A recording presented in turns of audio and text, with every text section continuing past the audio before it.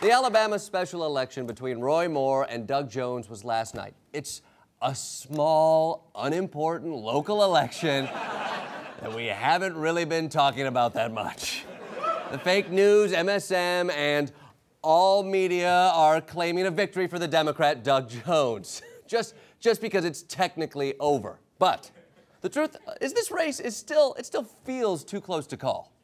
When the vote is this close, that it's not over. I had a feeling he wasn't going to concede because the numbers aren't adding up. That's what we've got to do, is wait on God and let this process play out. Yes, you go, Roy. God takes his time. It took him 2 days to build the earth. He spent the other 5 days building America. Drawing congressional districts is surprisingly difficult. But it's fine. This is not a loss. I mean, even in the extreme long shot of Doug Jones somehow winning, he has to face another election in 2 years. He's already a lame duck, which is the exact thing that Roy Moore hunts with his extremely alpha micro gun. So, just to sum up, the results of this election are totally non-conclusive. They barely even matter anyway. And I am in no way concerned about what this means for the future of the populist Trump revolution. Well, nothing much left to talk about. The fight continues after this.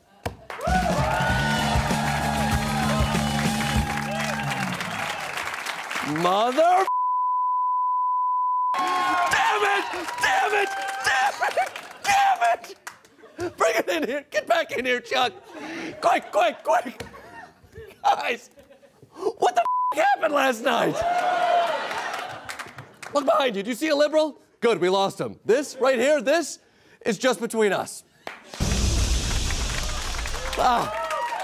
Guys, we lost and I hate it. In Alabama. Alabama went to a Democrat. Are you kidding me? The reddest state. They're so red, they only recently started using the pronoun she. It doesn't make sense. I can't wrap my head around it. How did this guy, the guy that I, Steve Bannon, and the president got behind lose? Did we back the wrong guy?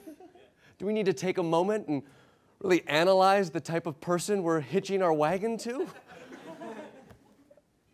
No. I don't have time for that. It can't be our fault. The blame has to lie elsewhere. Someone cost Roy Moore this election. But whom? Or even worse, who? God gave me 10 blame casters, and it's time to finger some bad guys. Suspect number 1, Steve Bannon. Steve Bannon, the president's chief political advisor during the campaign, was wrong. After Alabama disaster, GOP must do right thing and dump Steve Bannon. This guy does not belong on the national stage. He looks like some disheveled drunk. People at the White House who are using words like devastating and also suggesting the president has egg on his face because of his former advisor, Steve Bannon. What? The president does not have egg on his face. It's Egg McMuffin. And it's technically on his neck. Steve Bannon engineered Roy Moore's candidacy, but blaming Bannon is too easy. He's the only person we know is innocent. It's never the obvious suspect. Haven't you seen a Shyamalan movie? Bannon's been dead this whole time. I mean, just look at him. Yeah. Plus, Breitbart's front page reports Bannon least culpable.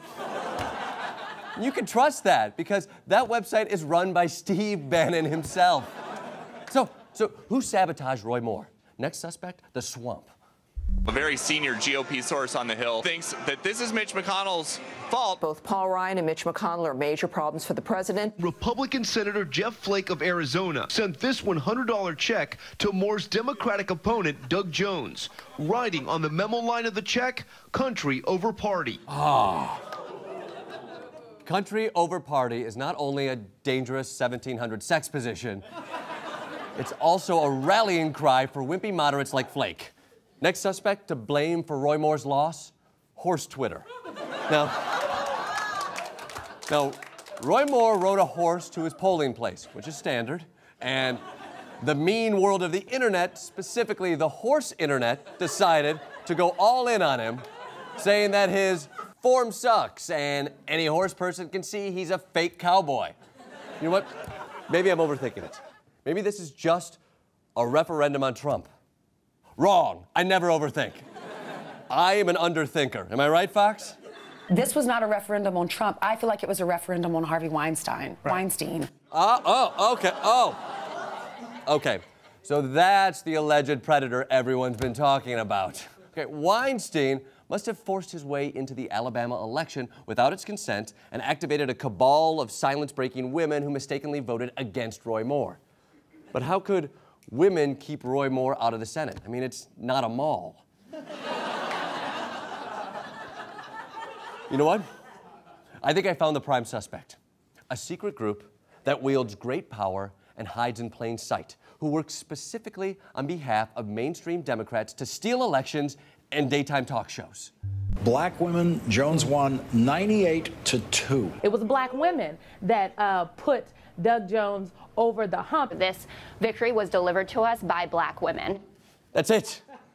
I know who sabotaged Roy Moore's Senate campaign. Black women.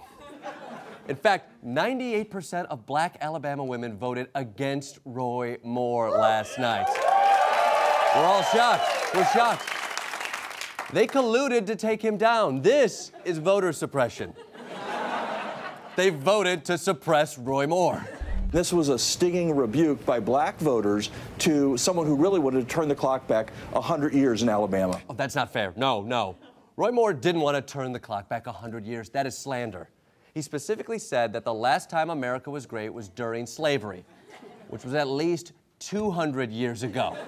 So who looks stupid now? Opposers, I've stumbled onto something big here. Black women came together for Obama against Trump and this Me Too movement that targets innocent tiny cowboys like Roy Moore. Google it. Scratch that. Bing it. A black woman started that too. Yeah, 20 years ago. Her name is Tarana Burke. And here I've been angrily tweeting at Alyssa Milano and Rose McGowan. I mean, I take it back. Charmed was a fine TV series with adequate special effects. Let's move on. So, when it comes to what happened in Alabama last night, this much is clear.